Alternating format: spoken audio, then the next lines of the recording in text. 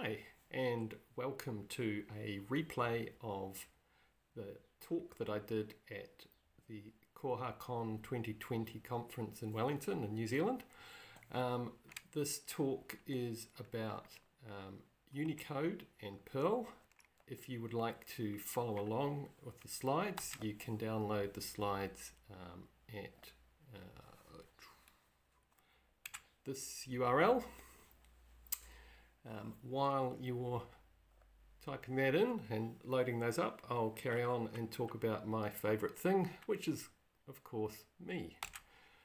So my name's Grant. I'm Grant McLean. I'm a developer and trainer at Catalyst, where I actually don't work on Koha, although I know the team well. I have a number of modules up on CPAN that are badly neglected. I've been active in the Perl community for many years, and if you were to look at my CPAN modules, you might imagine that I'm a big fan of XML, but you would be sadly mistaken. Actually, my current obsession, coding out of hours, is a project called SudokuExchange.com. If you're at all interested in Sudoku, then you might want to give that one a try. Okay, so moving on. When I proposed this talk, I said I was going to be talking about Unicode and Perl and the practicalities of working with Unicode. But what I'm actually going to be talking about is encoding. So why? Well, what I've found over the years is when people come to me with a Unicode problem, it's almost always an encoding problem. So if we focus on that bit, hopefully I can clear some things up. When people do come to me for help, there's a range of questions, and I find that often they're rhetorical questions that people don't actually want the answer to the question they're asking. All they really want is a quick fix.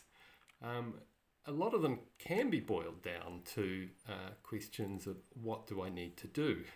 And this one I can answer. Unfortunately, you might not like the answer. You need to understand. So that's what this session is about, helping you understand how Perl handles Unicode and what you need to do to get along with it. Now, this section here is briefly looking at some really basic concepts, and if you are comfortable with different number systems and in particular hexadecimal, then by all means skip ahead. I just want to take a moment to bring people who might not be so comfortable with that up to speed. So the basics are, to a computer, everything is numbers. Numbers are numbers, letters are numbers, sounds are numbers, pictures are numbers, it's all numbers. And in fact, inside the computer, it's all ones and zeros. When we count, we use a system called the decimal system, a base 10 numbering system. We typically start counting at 1, but the system has 10 different symbols. That's what makes it a base 10 system. So the extra one is the 0. Now when we count up using each of those symbols in turn, eventually once we get to 9, we've used all the symbols. So if we want to carry on to the next number, we need to introduce an extra digit. And so in this case, we start with 10 and carry on through 11, 12, and so on until we get up to 19, and then we do it all over again.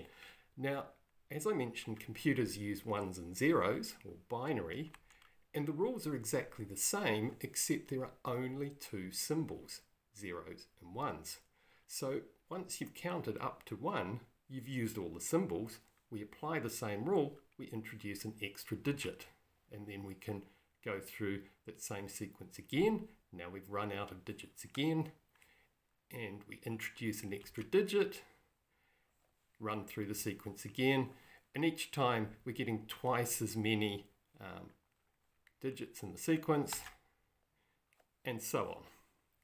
And what happens is we very quickly reach a point where the ones and zeros are quite long, unwieldy numbers that are very hard for humans to work with.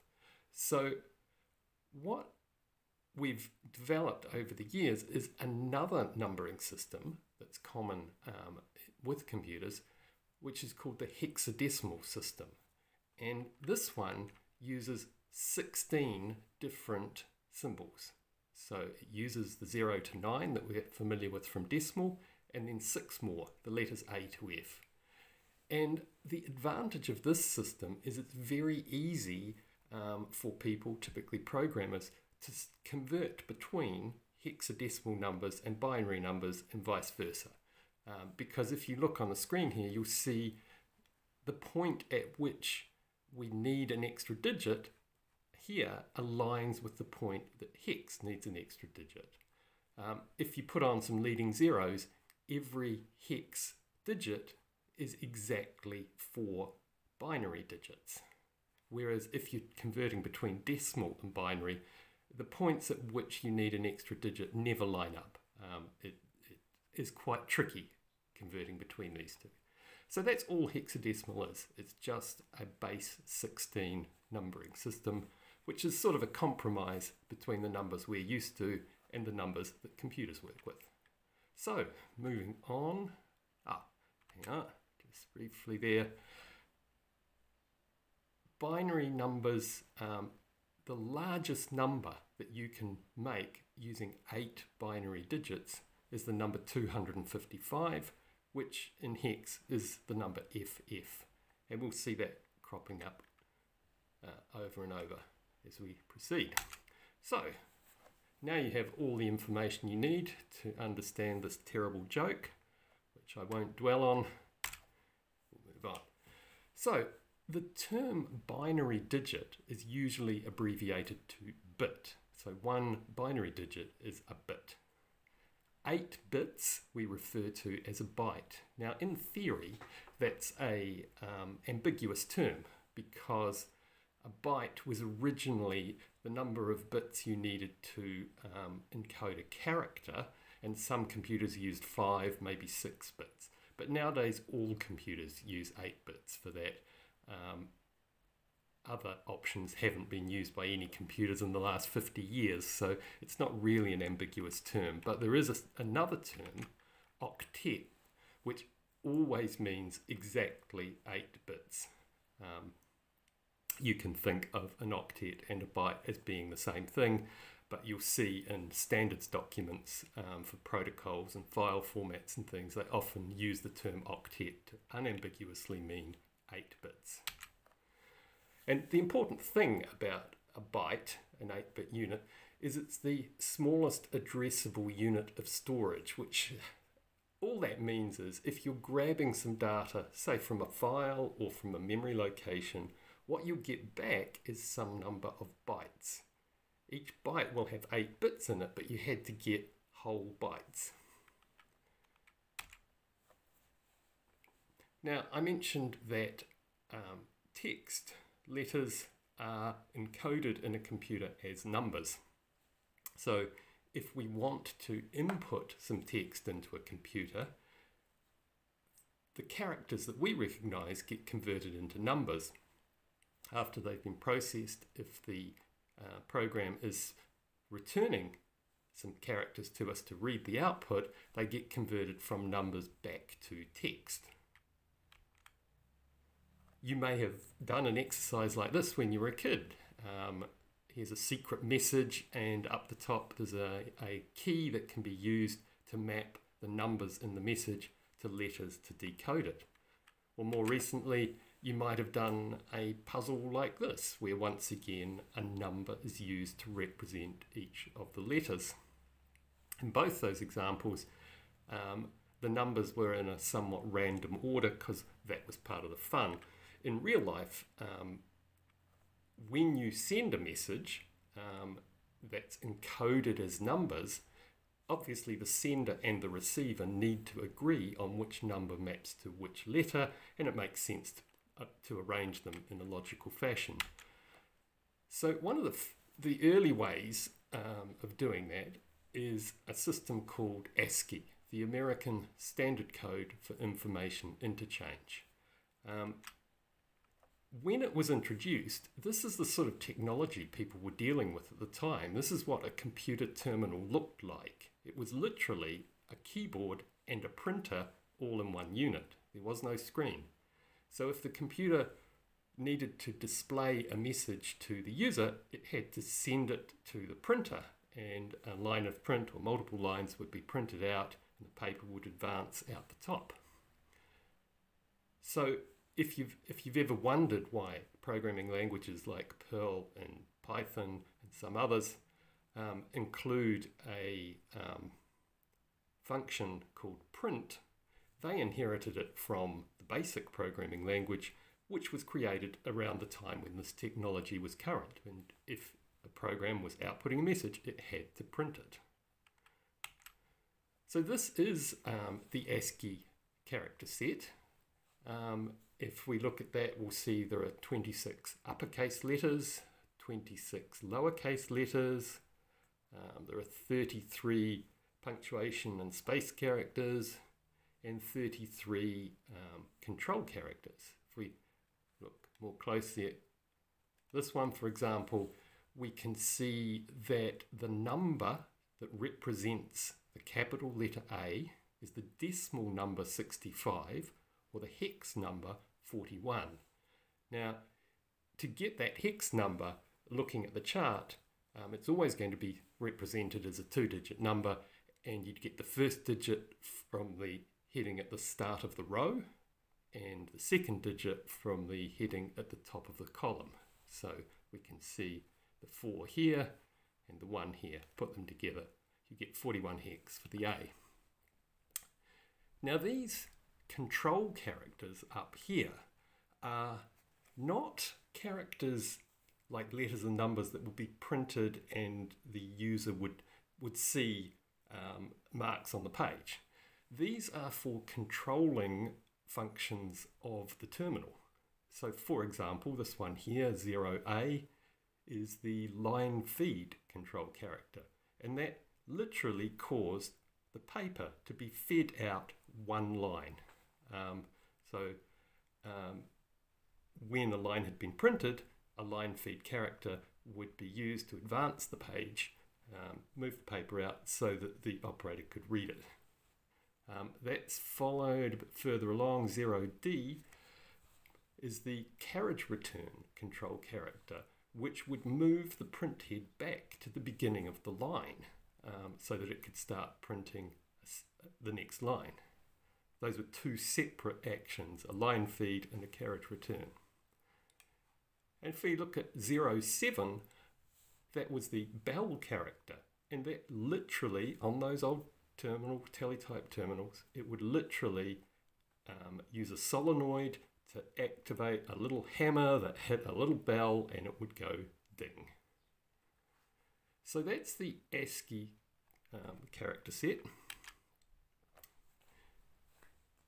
If you add up all those different groups of characters in there, the numbers and the letters and the punctuation and the control characters, there are 128 different symbols or control codes, and that requires 7 bits in order to represent those numbers in binary. Now modern computers work with 8 bits when they're getting data from a disk or sending it on a network, whatever. They tend to operate 8 bits at a time. So what we usually do is we put the 7 bits for an ASCII character in a byte, and we leave the 8th bit set to 0. So if you're looking at ASCII data as a byte, the first bit will always be 0. Working with Perl, if you had a number for an ASCII character and you wanted to know what character it was, you could use the CHR function, which is short for character, and it will convert that for you. You can give it the number in hexadecimal by using that 0x prefix, or you could even use 0b to provide the number in binary. And all those lines there are equivalent to printing out that character. You can also, in a double quoted string, use \x for putting in a 2-digit hex value to say, give me this character number, which once again, in our example, is a capital A. You can have a string with multiple \x escape codes in there and include a whole bunch of different characters that way. Going the other way, if you had a character and you wanted to know what its ASCII code was, you could use the ORD function, which is short for the ordinal value of that character. So here I passed an A and it returned 65. And if I wanted to, I could convert that to hex. Now here is a tiny snippet of HTML. We could put that and just that in a file and then look at the file using a tool called a hex dump tool. In this example, I used a hex dump tool. You can see here the command was xxd. That tool comes with the Vim editor. So if you've got Vim installed, you've got xxd. There are other tools. I think indeed there's one called hex dump. But what we can see here is a series of hex characters. The spaces between aren't really significant. They're just there to make it easier for us to read. So here's a 2-digit hex number followed by another 2-digit hex number next to it. The 3C, if we look that up in the ASCII chart, would be this opening angle bracket or less than sign, and the 70 would be this P. And so we can see the hex numbers here, and we can see the ASCII characters over here. Not all characters are represented here. For example, 0A is the line feed at the end of the line, and any non-printable character will be presented as just a dot. And the other part of this is over here. This is the number of bytes we are into the file. It's a bit like a line number, effectively. So I mentioned before that the first bit of an ASCII byte is always 0. But if we put that another way, if the first bit is not a 0, it's not ASCII, which of course leads to the question of what is it? There is this concept called extended ASCII, which is, there is no one thing you could point to and say, this is extended ASCII. There are a lot of different encodings or code pages which start with 128 ASCII mappings and are followed by 128 other character mappings. ISO 8859-1 is one of the popular ones, also referred to as Latin 1, and that's a set of mappings that works for the Western European languages. So in addition to ASCII, it adds letters with the sort of accents that would be required to represent words in French or German or Spanish, but it doesn't cater for a whole range of other European languages.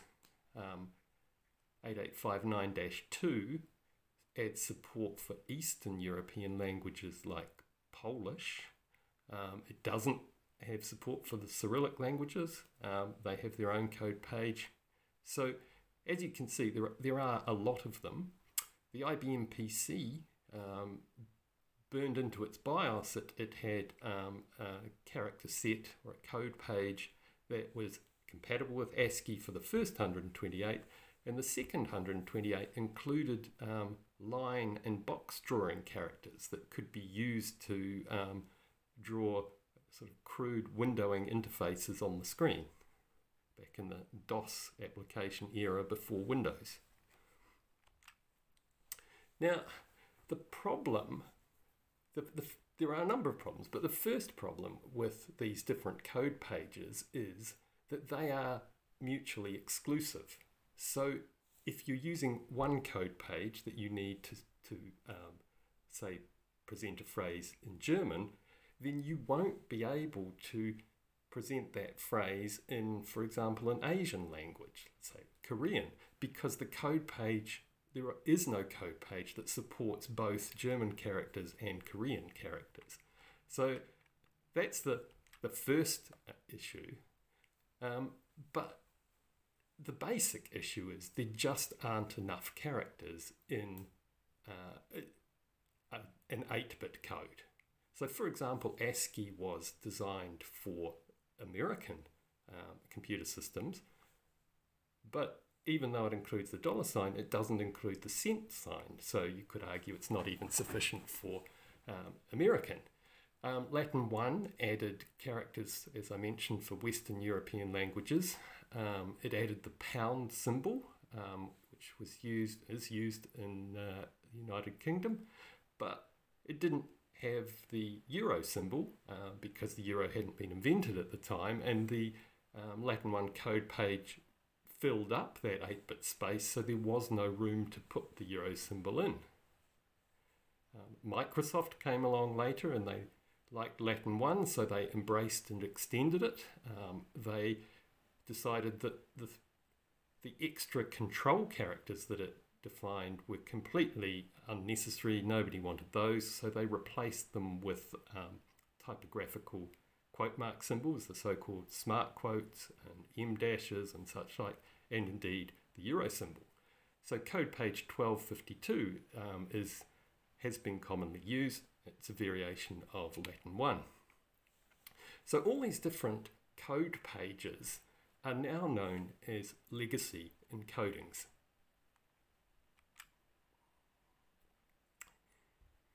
And to solve the problems that they left us with, we now use Unicode.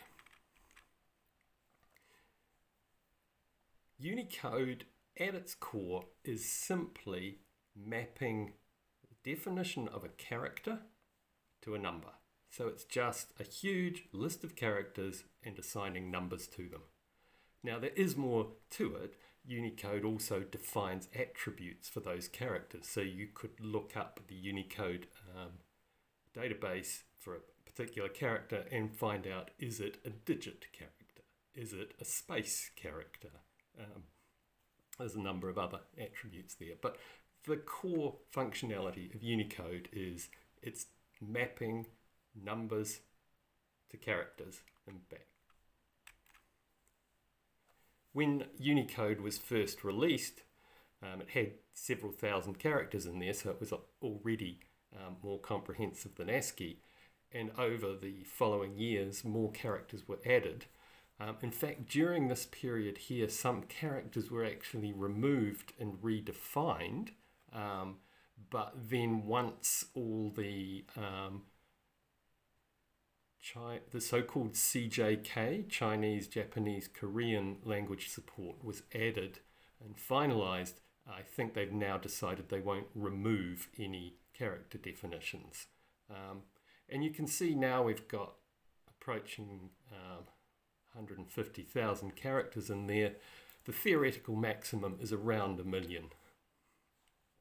And the reason for including all these different characters is to support all the different human languages. So here's a list of languages that are supported by Unicode. I think it's version 13 we're up to now. This list has 782 languages on it. Piece of trivia for you, it does not include Klingon. Klingon was proposed to the Unicode consortium, but it didn't get enough support, and they decided they would stick with non-fictional languages, at least for a start. And this is what a Unicode character definition looks like. We've got the character itself here, our friend capital A. We've got a description of that character, and the descriptions are always in uppercase. And then we've got what's called the code point number, which is a hexadecimal number, which is always at least 4 digits, sometimes more, and with a U plus prefix on the beginning so that you can immediately see this number represents a character in Unicode. So U for Unicode. The first 128 characters exactly match ASCII. So if you have a document that's in ASCII, it's already in Unicode. Unicode is a superset of ASCII. The next 128 characters are exactly the same as that Latin 1 code page I mentioned earlier, and then that's followed by blocks of character definitions for different languages and different symbols, which we'll see a bit more of now. Here's a tool that I created for exploring the Unicode character database. The easiest way to find it, it's called the Unicode Character Finder, is to Google that phrase, Unicode Character Finder, and hopefully it'll be the first hit that you get to. I haven't got a fancy domain name for it, it's just sitting on my website. And we zoom in on that.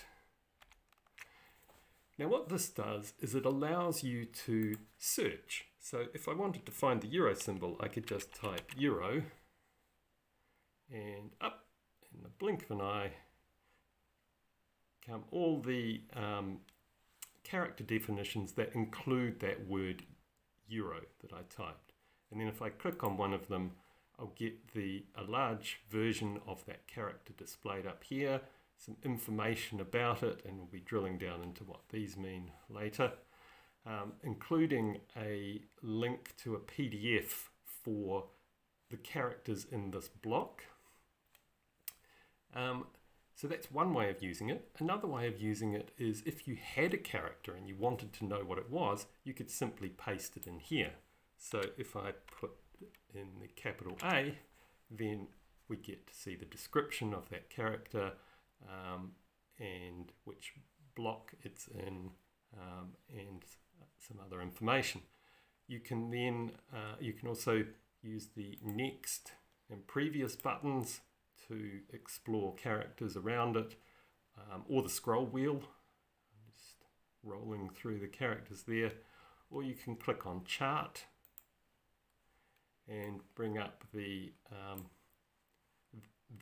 in this case, the ASCII section, and you could click on one of these characters like the lowercase a, and when you click on it, it appears up here. So, and you can use next and previous on these pages, or you can use this drop down menu and see there are many blocks of characters through there. So if we picked on the Greek extended ones here, we can see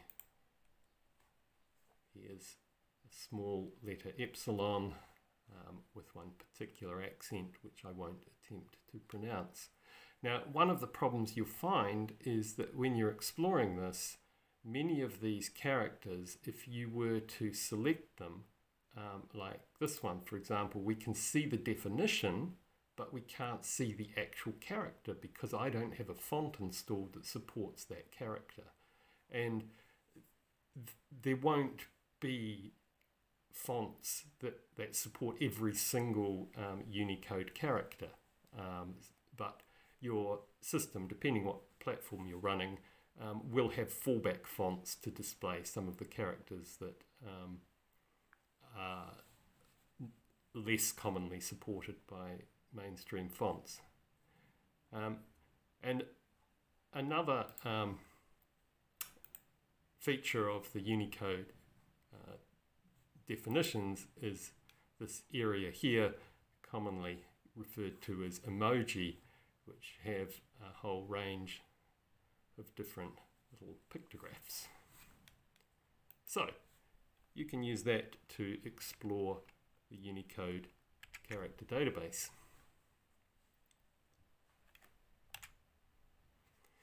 There's another standards body which works alongside Unicode.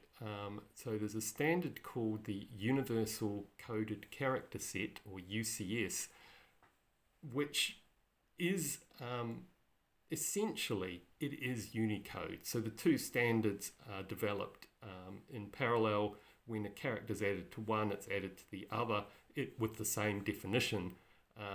They have different release dates, so at any given time the current release of one may have more characters defined than the other, but then the other one will catch up with those exact same definitions.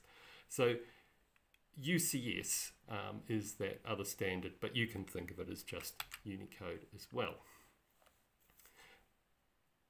Now, Unicode gives us a number for each of these characters, but that doesn't directly tell us how that would be represented as bytes. So for example, this character, the capital letter A with a macron, is hex 100. So we can already see it's going to take more than one byte to represent that. So how do we do that?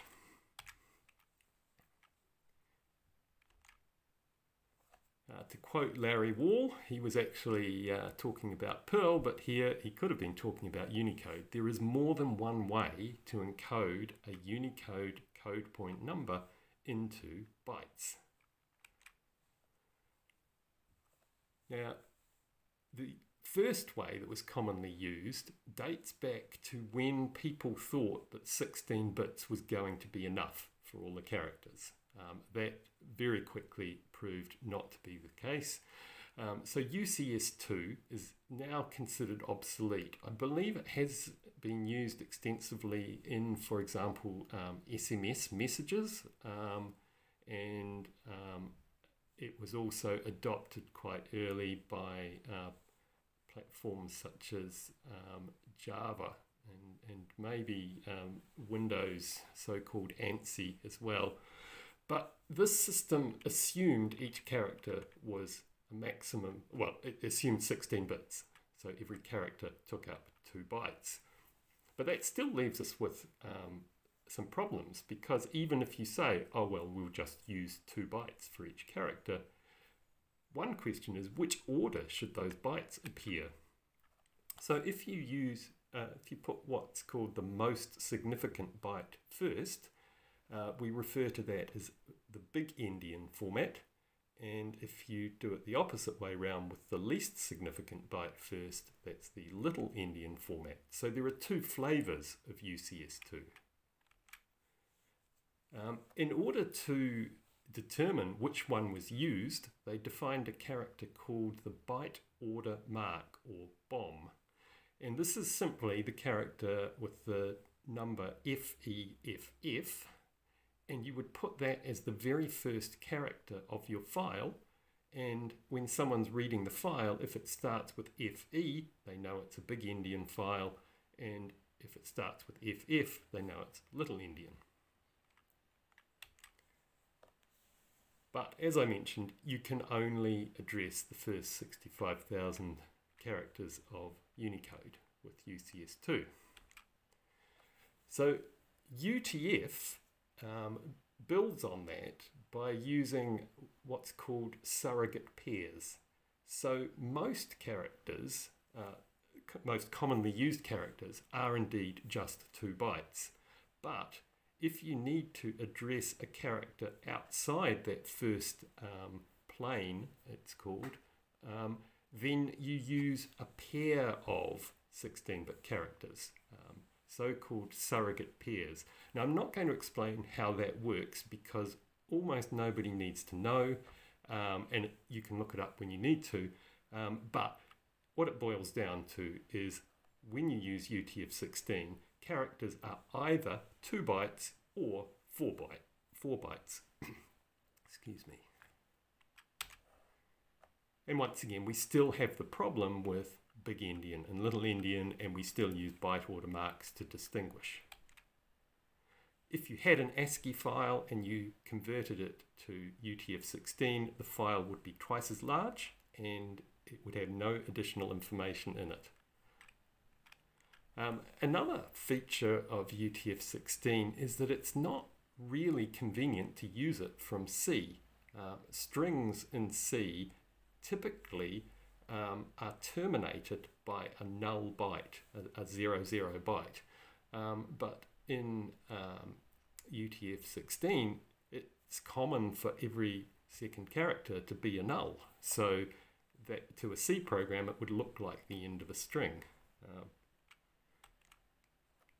If we took that phrase we used earlier, in this case it's translated into Maori, and we're now using some characters with non-ASCII, with accents on them.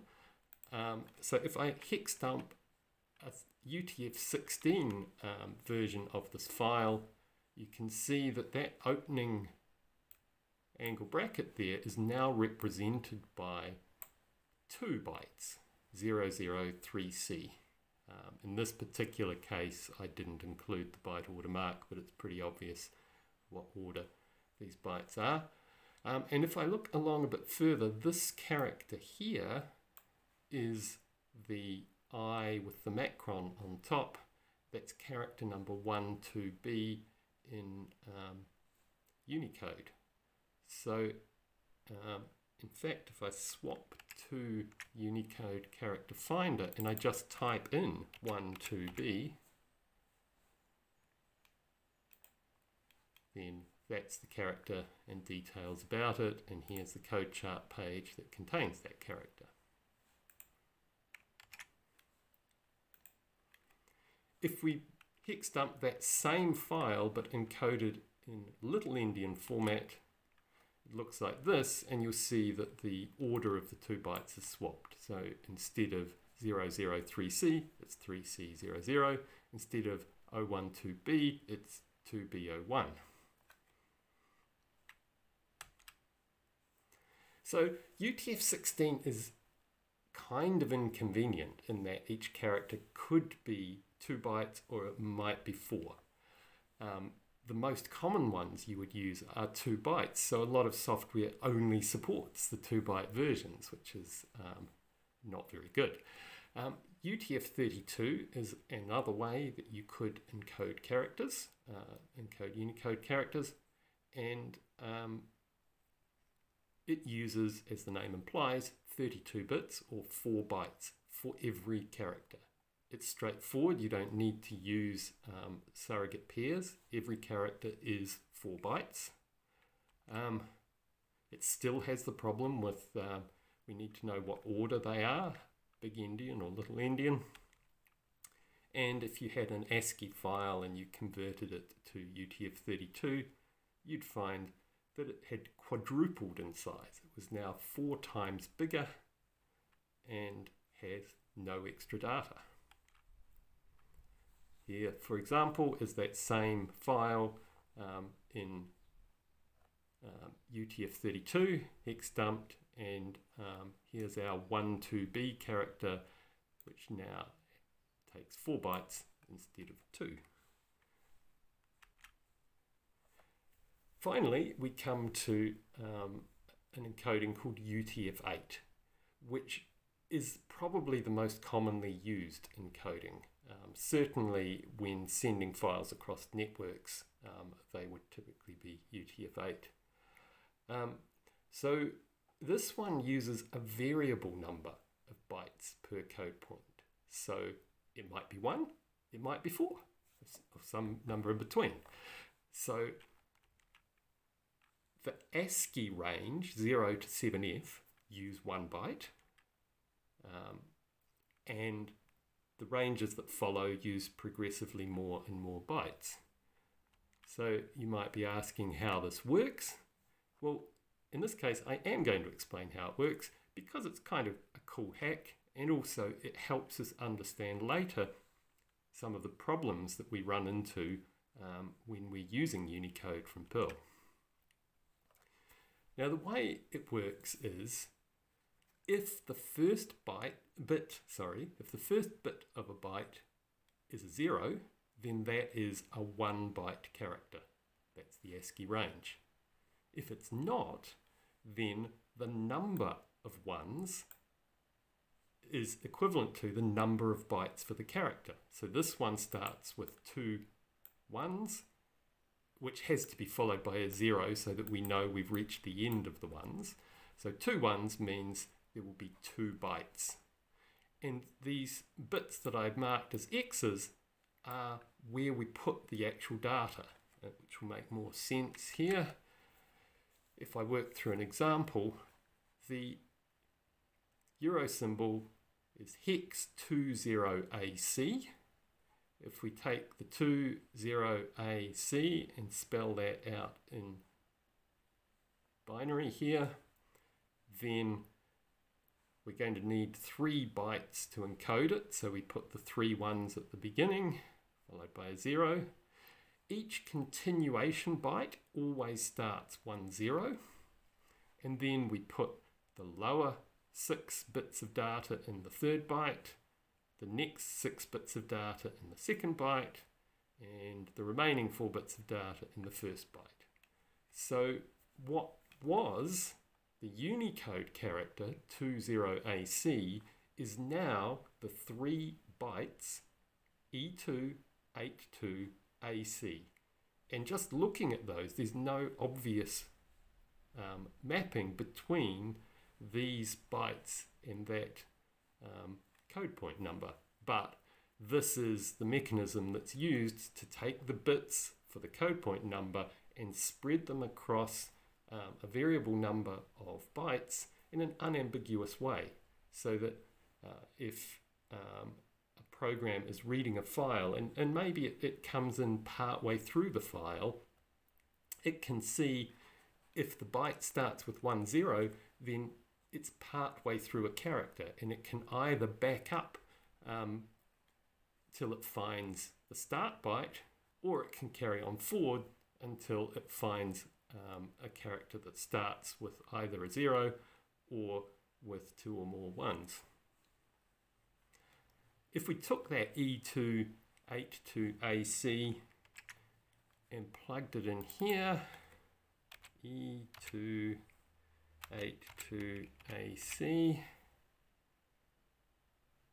we would find that it's decoded those bytes from UTF-8 to hex, and then it's looked up that number and found the character that we were looking for. And any character you put in here, you can see the UTF-8 encoding over here. So that's UTF-8. So we saw 4 different encodings. UCS2 is obsolete, so don't use that. But if you have to make a choice, I would say choose UTF-8. It's pretty much the default that people use these days. If you have a file with data in a different encoding, a different Unicode encoding, so UTF-16 or 32 and the different variations of those, you can convert it to UTF-8. There's a command line tool called iconv, which uses -f to specify which encoding you're converting from, and -t for which encoding you're converting to. Give it a file name and it will convert it, and you can redirect that into a new file. So that works fine going from any Unicode encoding to any other Unicode encoding. You can also use it to go from one of the legacy encodings like Latin 1, or in this case Win Latin 1, to Unicode. You can try going the other way, and that might work, but you might encounter a situation where your source Unicode file includes a character that has no equivalent in the legacy encoding, and so then you'll simply get an error at that point. So when people start working with Unicode, the first thing they want to do is not work with Unicode and not deal with those different types of encodings. And that's a perfectly rational approach. If you were using, for example, HTML, you could include one of these non-ASCII characters, such as the euro symbol, by encoding it with ASCII characters. So if we viewed this snippet of HTML in a browser, we would see a euro symbol at this point. And what's happened is the name that we can see there, the euro name, combined with an ampersand and a semicolon, is called a named character entity, and the HTML document type definition, or DTD, defines a number of named characters. If you want to include a character that's not in that list, you can simply use its number.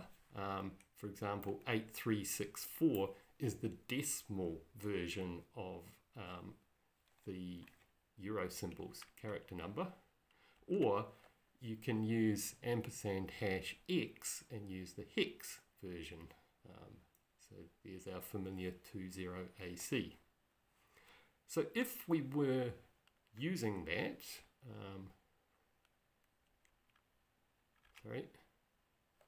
so that's how we can achieve that in HTML. So we've included some Unicode characters in our page, but our source file only contains ASCII data. Similarly, if we were trying to do the same thing with JavaScript, we could use the \u escape followed by 4 hex characters, or hex digits, and that's how we could represent one code point number. If we needed to refer to one of the characters outside the first 65,000, we would need to use a surrogate pair arrangement, which you could do in the same way. You would put \u in the first one and then \u in the second one, which is a bit inconvenient.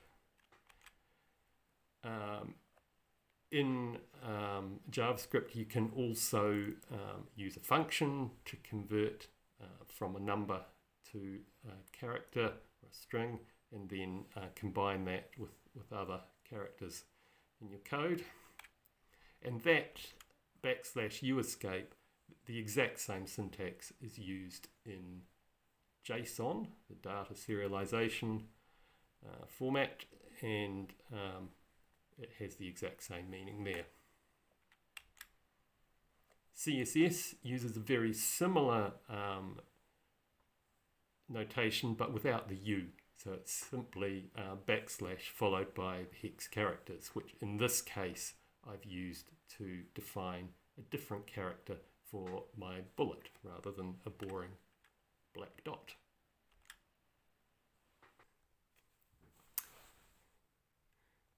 So if the first stage of dealing with Unicode was denial, there are a number of stages that we could go through. We'll just fast forward through those until we reach acceptance. At this point, we decide we want to use all the characters from Unicode, and we realize that we can just type them in or copy and paste them into our HTML file and just save it. And when we do that, we do need to specify what encoding we're using. So for example, in Vim, I would type this command to specify UTF-8 encoding, but most graphical editors, you'll probably find that's the default. So you type the characters in or paste them in and then just save them. And what you need to do then is with HTML, you need to make sure your web server is properly configured. So if you're saving your files as UTF-8, then you want the web server to put the right content type, character set, encoding declaration on the responses that it sends out when browsers visit the site. So this is how you might do it on Apache or Nginx. I'm not actually sure what the default is these days. It's probably UTF-8. It used to be Latin 1. So this is what a content type header should look like, and if you're dynamically generating HTML, you'll need to make sure your code is generating a header that looks like this. So if we did that, we put the UTF-8 data in the file, we set the right header in our web server.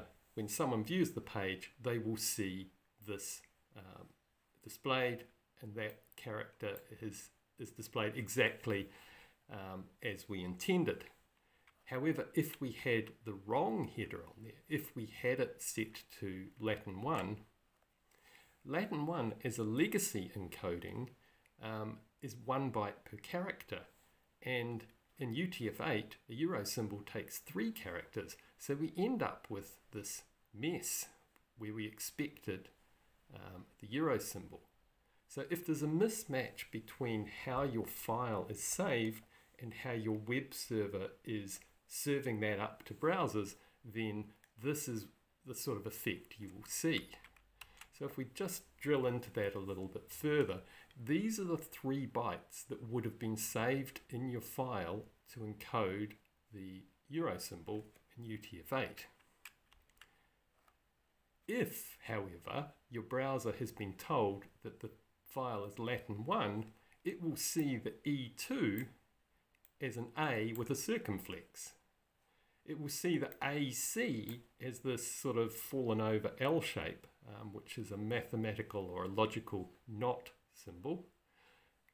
This 8.2, however, is a control character. Now on the previous slide we saw there was a sort of a comma-like thing there, but this is a control character which is not going to give you something visible. And what's happened is the browser has decided, although the header said Latin 1, a very common mistake is that people use the Windows Latin 1, which has replaced these control characters with typographical symbols. And in fact, that character, or that byte number 82 in Win Latin 1 is a low closing quotation mark. So even though the header said it's Latin 1, the browser guessed that we probably meant Windows Latin 1. Now, if you're using maybe shared hosting or something and you don't have direct control over the web server configuration, it might insist on adding a character set definition that says it's Latin 1. You can put a meta tag in your document to override that. So when you save your HTML, you can put effectively an override of the content type header with exactly the value that it would have had, or the new syntax in HTML5, you can use this simpler syntax. And that's saying, ignore what the web server said in its header, this document, or the bytes that you're receiving are UTF-8.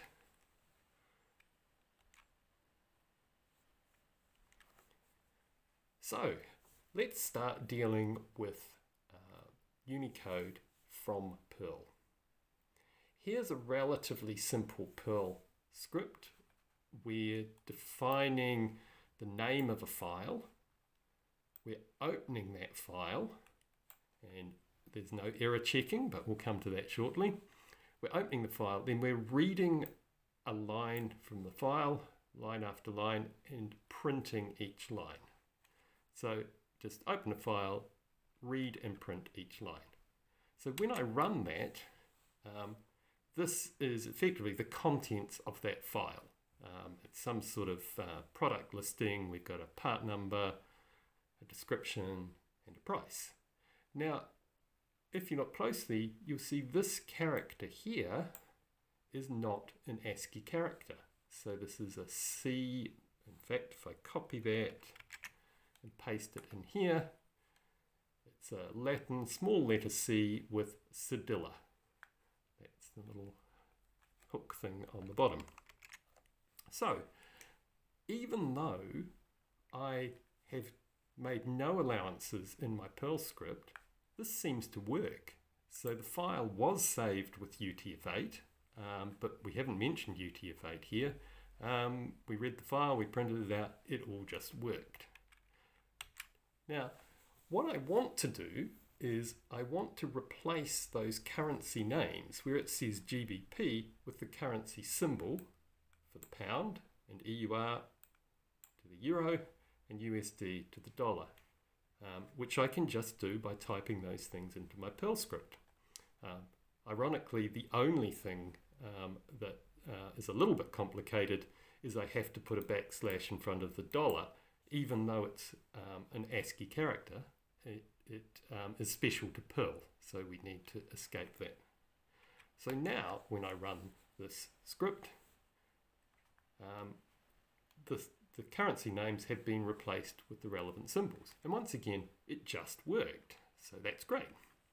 But you might be thinking, well, Perl scripts don't usually look like that. Normally, we would have some boilerplate at the start of the script. We would turn on strictures, we would turn on warnings, add some error checking for our open syscall, and maybe specify a minimum version number. So this would be a fairly standard sort of boilerplate you might expect at the start of a Perl script.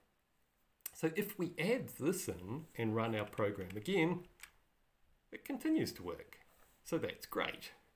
So you might have written some code like this, you might have tested it, found it's doing what you want, and then you submit that perhaps to the Koha project for review, and a reviewer might come back and say to you, you have got in your code some non-ASCII characters that when you saved the file, you saved it as UTF-8, so you need to include this line.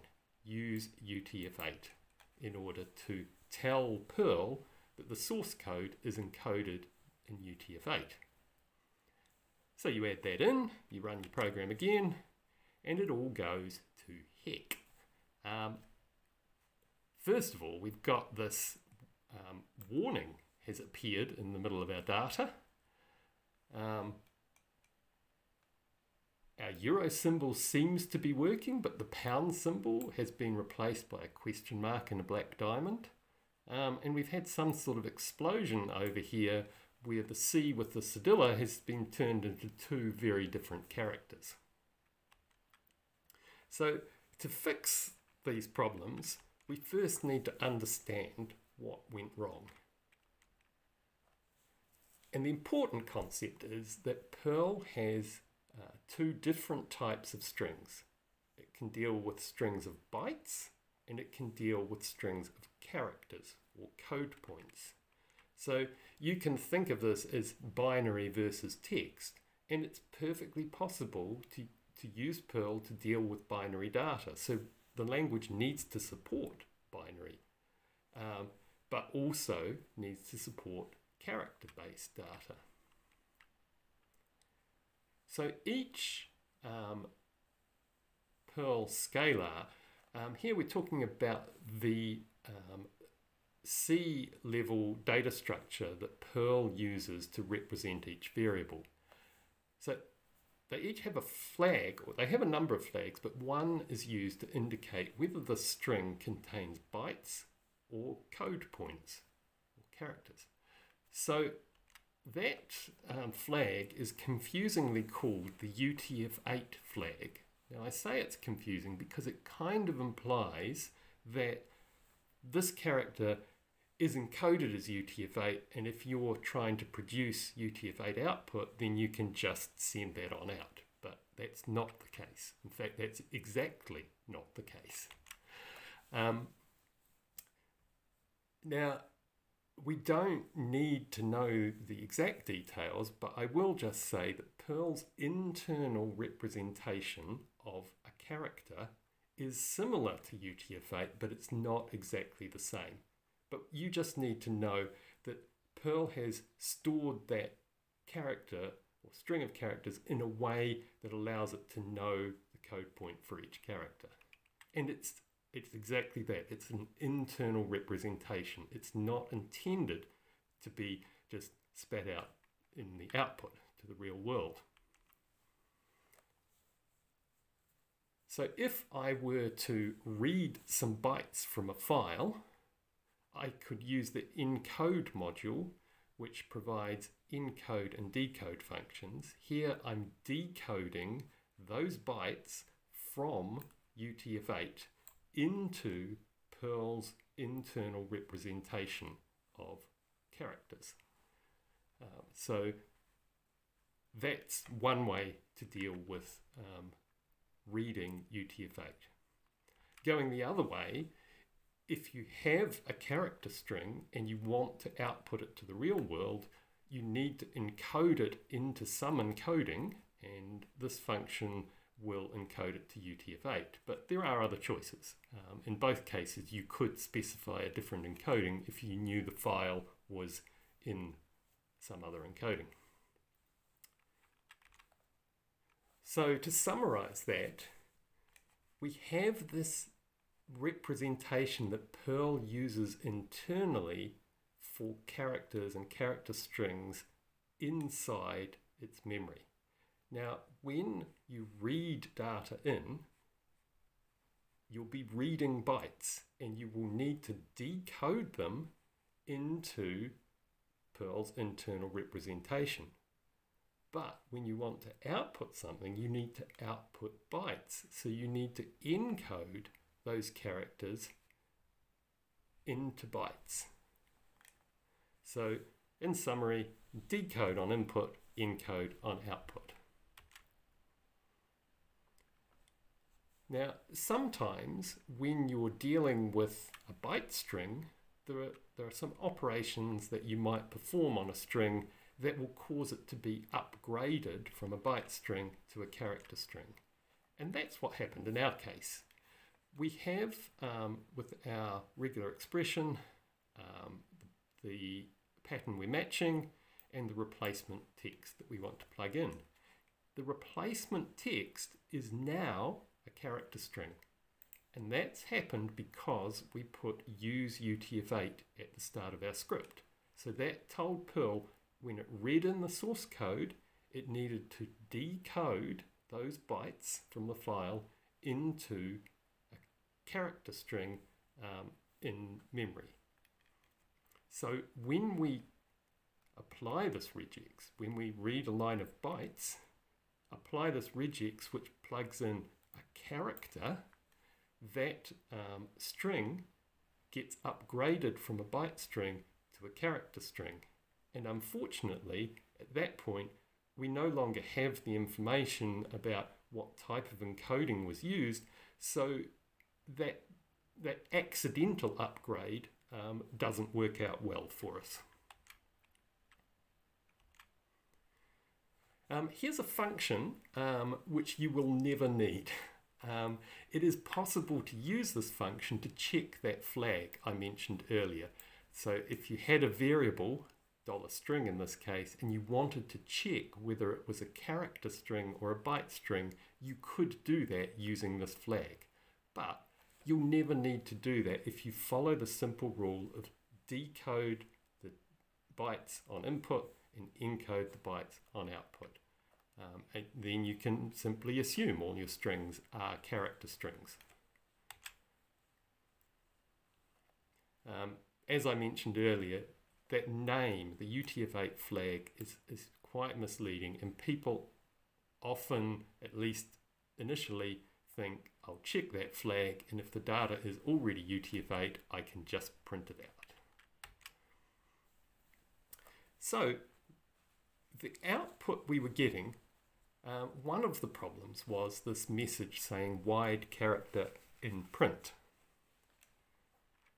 And this is this term, a wide character, is one that you will see when you're attempting typically an output operation where you've taken a character string and you've used it in a context that expects a byte string.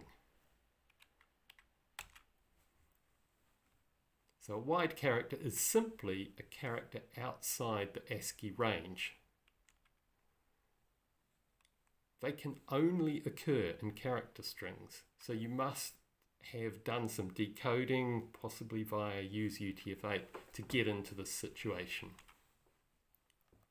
Perl can only output bytes, so it needs to know how to convert a character string into bytes, and that can be done. We saw earlier the encode and the decode functions. You could do that manually on every I/O operation, but that gets a bit tedious. You can specify what's called an output encoding layer. So what I've done here is I've added this line that says take the standard output file handle and add this encoding layer onto it. So when we print to that file handle, character strings will be passed through this pre-written piece of code that will convert from characters to UTF-8 bytes.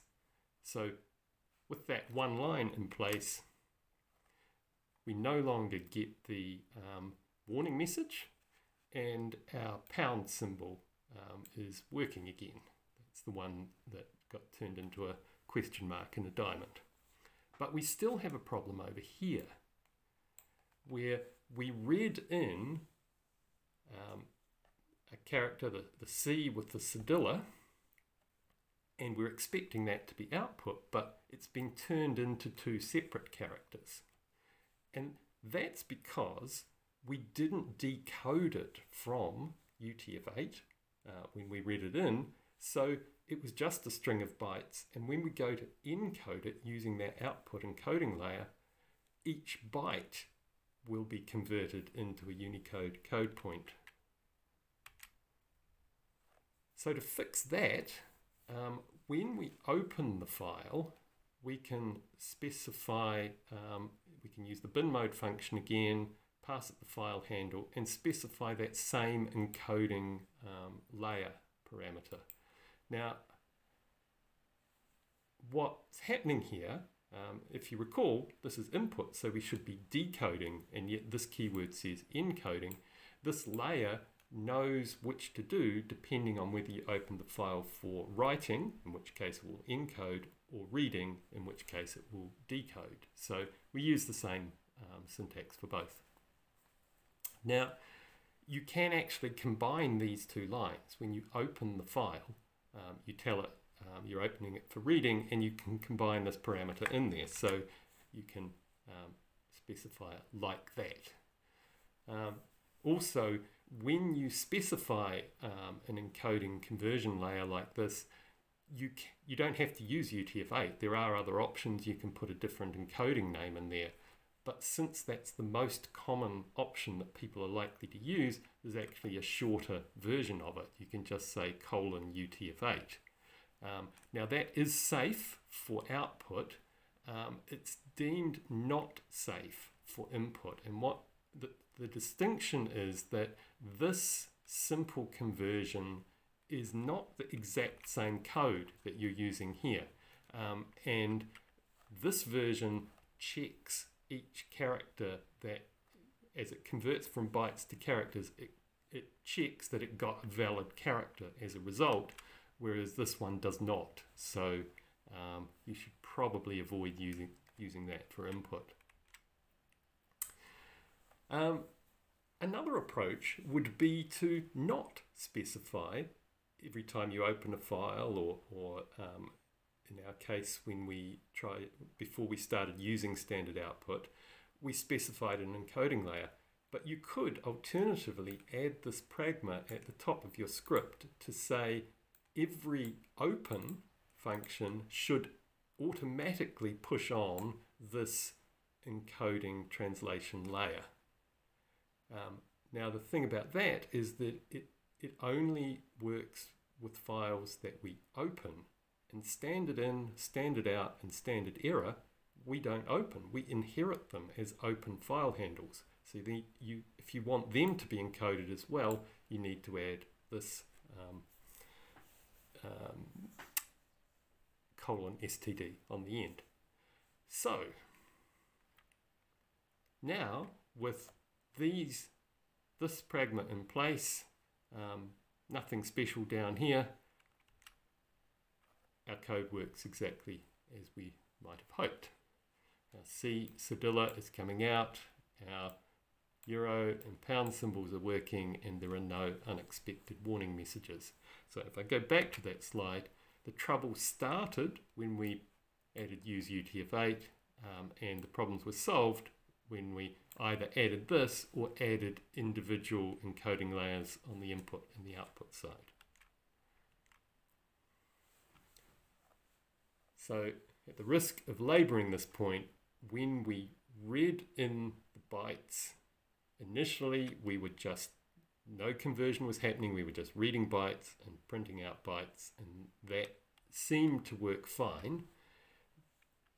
The regular expression was initially replacing bytes with bytes, so it continued to work, but the use UTF-8 introduced these character semantics, which are useful. So it was a good idea to add that, but then we needed to tell Perl how to take those character strings that resulted and encode them to UTF-8 on output, but also we needed to tell it how to decode, in our case, the source code from bytes to character strings.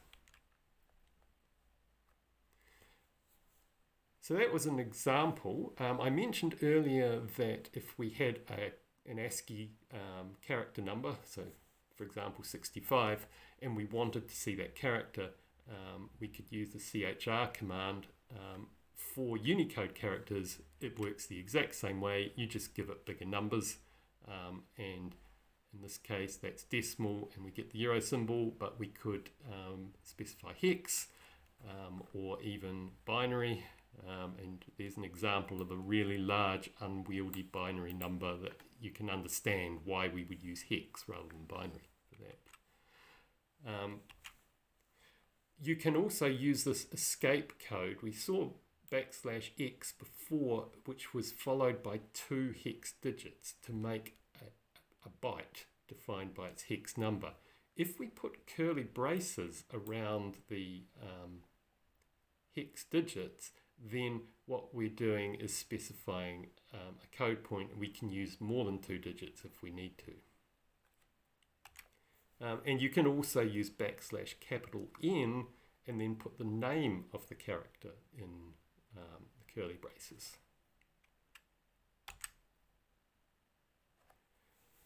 So if we were getting the results we wanted with bytes, and the trouble started when we started working with characters, why bother working with characters, you might ask? As an example of something that can go wrong, if you were looking at this code, it appears in each of these cases you've got a 1 character string, so you would expect the length function to return 1, but in fact it's just counting the number of bytes because these are byte strings. On the other hand, if you use UTF-8 as an effect, these are now all character strings, and so the length function returns the same, the value 1 in each case, which is probably what we would have expected. If we took that a bit further and we had strings like this, and we wanted to remove that first one, we wanted to extract characters from positions 1 through to 4, we could use substring and give it a range, 1 through 5, the 4 characters from position 1. We'd get this mess of output because once again these are just byte strings, and so Perl takes that to mean byte number 1 instead of character number 1, and it's come in part way through a 3-byte character. Whereas with use UTF-8 in effect, those all work exactly the way you would expect them to. Another thing you can do with characters is case conversions. So here we have a place name. Here we have a lowercase o with a macron, but we want to use the UC first function to uppercase the first character. But it didn't do that. the string output was exactly the same as the input. And the reason, once again, is because this is a byte string, so the UCFirst function looked at the first byte of the string and thought, well, that's not a lowercase character, I'll leave it untouched. Whereas with use UTF-8, in effect, it will recognize the multi-byte character as a lowercase letter and replace it with the uppercase equivalent. So characters are good. When should we use them? Should we always use them? But no, we need to consider, are we working with text data or are we working with binary data?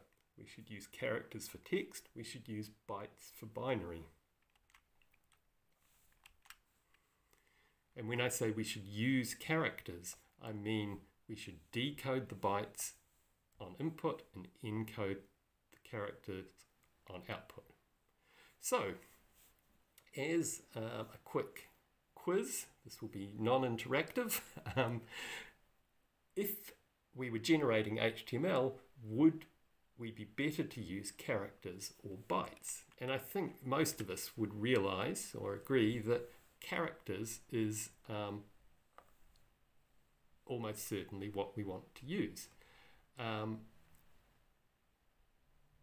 It may be that you're using a templating language like Template Toolkit, in which case you might need to tell it how to decode the files, the template files that it's reading, so that the template uses characters. And then when you're outputting the result, you might need to specify an encoding on the output.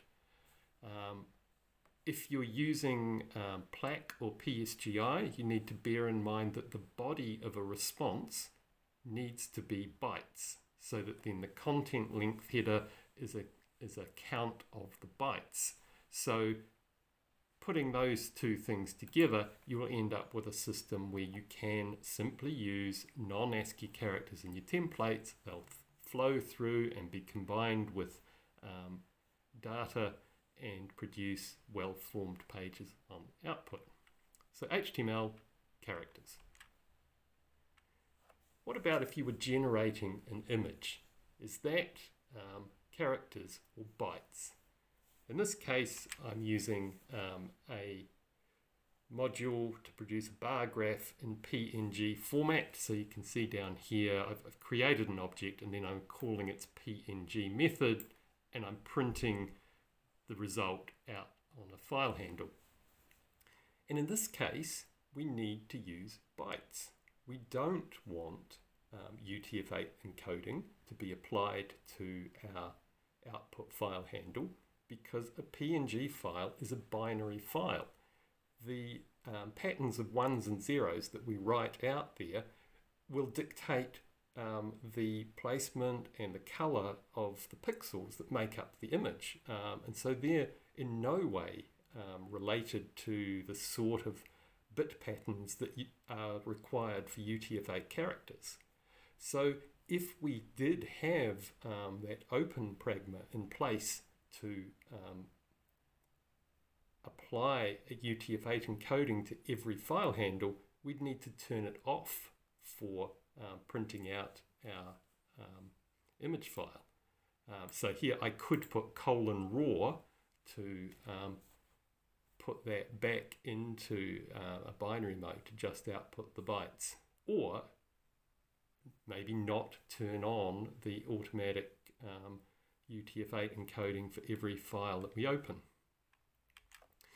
It actually turns out that even without bringing Unicode into the mix, if you were doing this, you would almost certainly want to use the bin mode function anyway, because there's an output encoding layer that is added by default on Windows.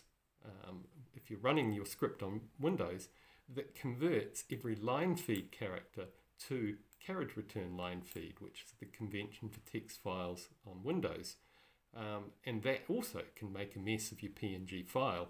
So by specifying bin mode and the file handle, it turns off that output encoding layer.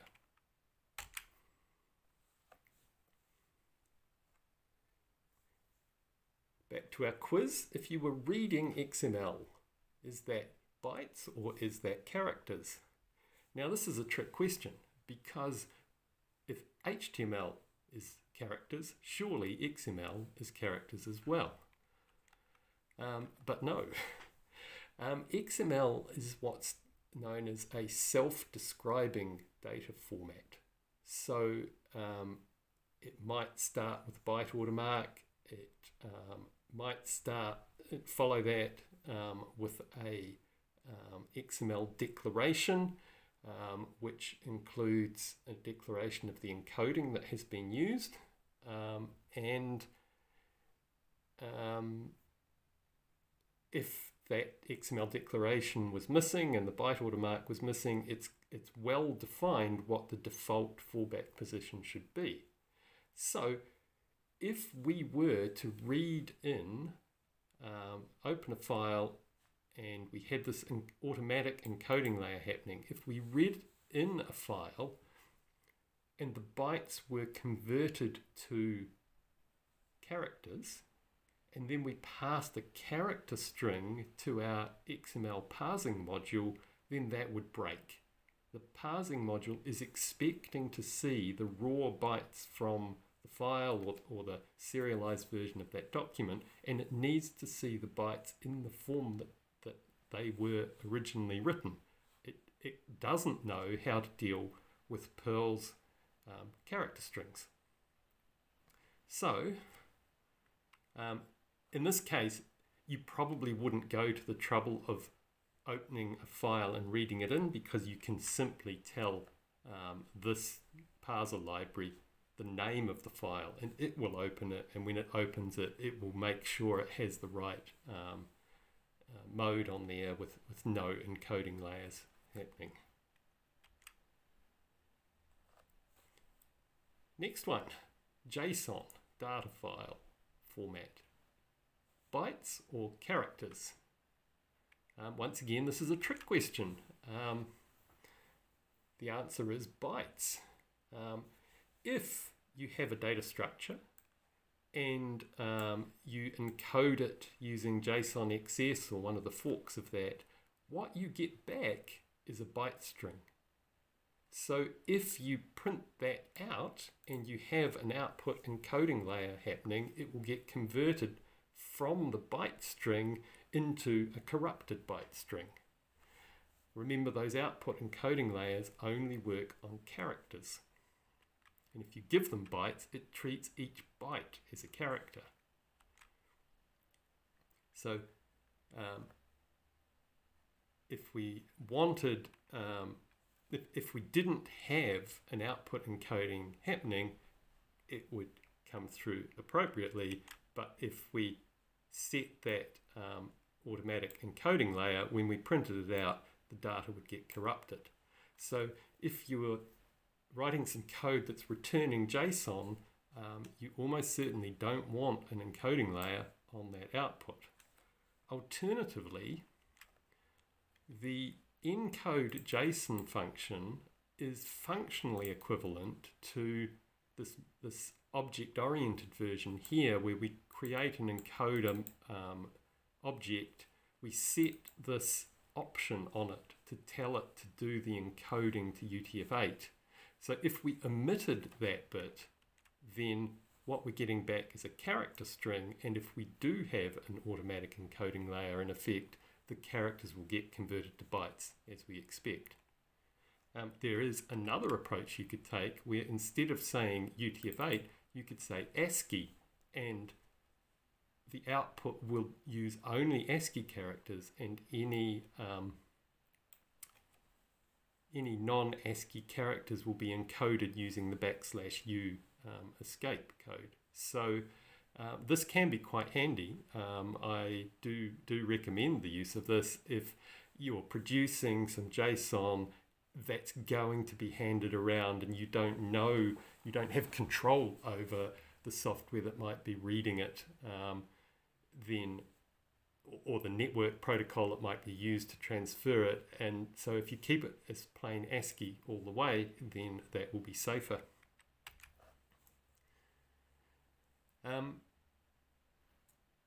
If you are reading JSON, once again, the decode function is expecting to read bytes. So if you have, here I've got use UTF-8 in effect, and my source code has a string of JSON with a Unicode character in it, then that's just going to blow up when the JSON parser hits that character. So if you're dealing with reading JSON, you want to hand the parser a byte string. In this case, I used that same trick of creating a decoder object that doesn't expect to see bytes, so it doesn't start by translating from bytes to characters. So as a rule of thumb, if you're not sure whether you should be using bytes or characters, if you're using a parser module, in my examples I had the libxml parser and later the JSON parser, parser modules almost always expect bytes, but the documentation will tell you, I'm sure. And that was where my presentation was set to end on the day. I did have some bonus material, and here we're not pushed for time, so I'll plow on into that. And briefly talk about this concept of normalization. Here you can see I've got what appears to be the same line twice, but in fact these two strings are different. And if I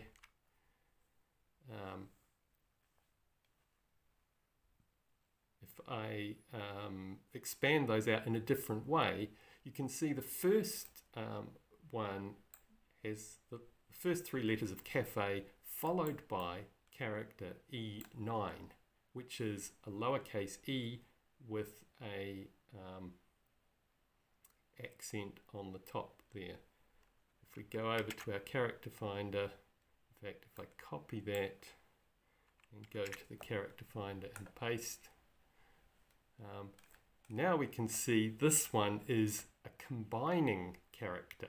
If I go back and copy this one and paste it in, that is a single character that is a small letter E with an acute symbol on top.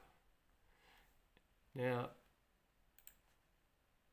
if we open up the scratch pad, I'll clear that out.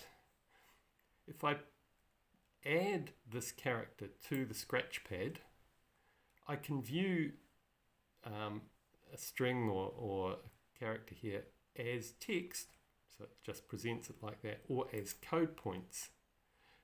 So in this case, I can see that one is E9. Now, if I decompose that, if I normalize it to the decomposed form, that is an E with an acute symbol. So those are two separate characters. The second one is a combining character that can be added to a base character. Now that I've put it into this form, this normalized decomposed form, if I switch back to text, it looks the same, but now because it's two separate Unicode code points, if I put my cursor at the end and hit backspace, sorry, I wasn't watching, so I'll do that again. Decomposed, back to text, cursor here, hit backspace, and it just deletes the acute symbol and leaves me with the E. So if you had a couple of strings that you wanted to compare, are these two the same? There are some characters that could be represented in different ways, and to the human eye these two look like the same character, but they've been formed in different ways. So if you need to do some sort of comparison, then you might want to use a normalized form. The Unicode standard defines some rules for normalizing characters. There are two terms here. Canonical equivalence is what we were looking at with the E9 character, and that's relatively strict. It will say this E9 character is equivalent to a lowercase e with the combining acute symbol. The compatibility equivalence is a bit more of a fuzzy concept, where characters that strictly speaking are not exactly the same will be treated as equivalent because to the human eye they look the same. So for example, there are quite a few characters that are letters from our standard English alphabet, but they're designated for use in mathematical functions. To the human eye they just look like letters. Canonical equivalents would not treat them as equivalent to those letters. Compatible equivalents would. So when you do the normalization, you can select a function that either does compatibility or defaults to canonical equivalence, and you can convert to the composed form, which will be the single character that includes the base and the accent, or the decomposed form, which separates them, represents them as separate characters. If you're dealing with databases, up till now I've been talking about files and standard output, but it's very likely that you'll be storing your data in a database and getting it back later.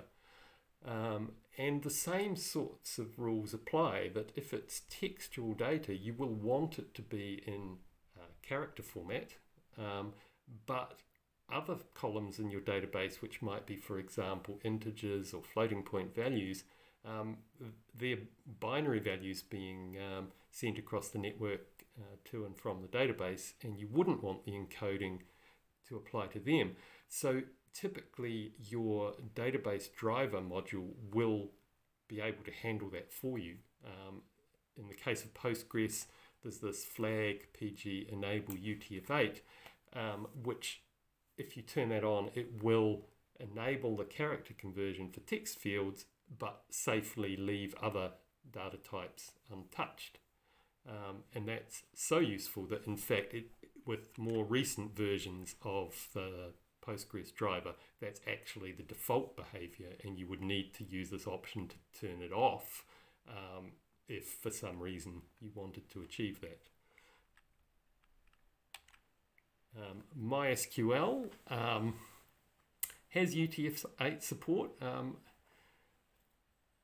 and somehow they managed to screw that up. So there is a special, there's a type, UTF-8 MB3, which is UTF-8, but only up to 3 bytes long. So it doesn't support the characters that require 4 bytes. If you're putting UTF-8 data in your database, you don't want to be thinking about how many bytes will this translate to. So you probably want to use this UTF-8 MB4 version, which can support up to 4 byte characters. I think if you just say UTF-8, it defaults to this one that's restricted to 3 bytes. So that's something to be aware of. And when you connect to the database, like Postgres, there is a database specific flag that you can set to say, do the conversions to and from Perl character strings for me.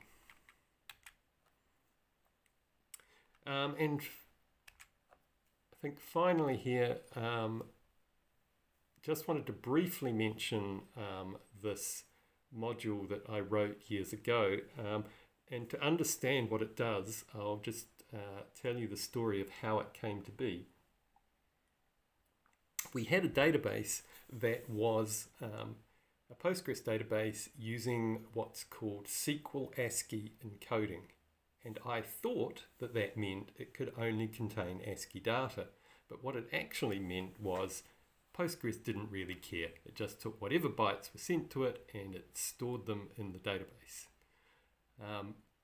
And we had to, at some point in its lifetime, convert it to a Unicode database because we needed to support some accented characters. So we took the database dump, we created a Unicode database and went to restore it, and the restore failed. And it turned out that we had one table in particular that was being used to log when we had data validation failures. When people submitted things that our application rejected, for reasons I don't need to go into, we were actually logging that in the database. And so we had all sorts of interesting stuff in that table.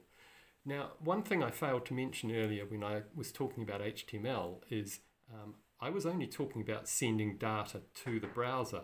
But if you're doing a form submission, so the browser is sending data back to the application, the browser needs to know how to encode what the user typed or pasted into some form that the server can handle.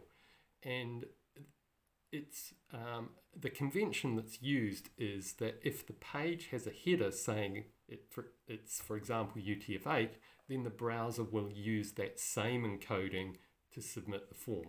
You can include an attribute on your form tag to make that explicit, but these days everyone uses UTF-8, so you can pretty much assume that that's the default you're going to receive. But this was a very old system. It had some very old data in there that had come from some even older browsers. So we ended up with our dump file containing some data that was ASCII, some that was Latin 1, some that was the Windows version of Latin 1, and some that was UTF-8. Now, tools like iconv are great for converting from a file in one encoding to another, but we had a file in at least 4 encodings that we needed to convert to Unicode. So this module was one that we created to massage the data. Now, normally when you use PG restore with Postgres, you tell it which database to restore into. If you don't specify a database, then it produces SQL on standard output. So you can pass that through a filter and then pipe that into PSQL to have those filtered SQL statements executed in a database. So that's what this module provides, a command that you can use as a filter, and also some functions so that you can use that in your code directly if you need to. But I would say, if at all possible, avoid getting into a situation where you need to do this. The module is applying some rules to look at each byte and say, is this byte conceivably part of a valid UTF-8 sequence? And if so, it assumes that's what it is. Otherwise, if it's not ASCII, it kind of assumes it's Windows Latin 1. And so there's a bit of guesswork going on in there, and you really don't want to be guessing with your data. So this is a module that exists. If you find yourself in the situation where you need it, then it's great that it exists, but don't overuse it. You don't want it in the pipeline for every database or data import operation. And so that really is the end. Thank you very much for your attention. I'm just a bit sorry that we couldn't see as many of you as we hoped to see in person at the conference.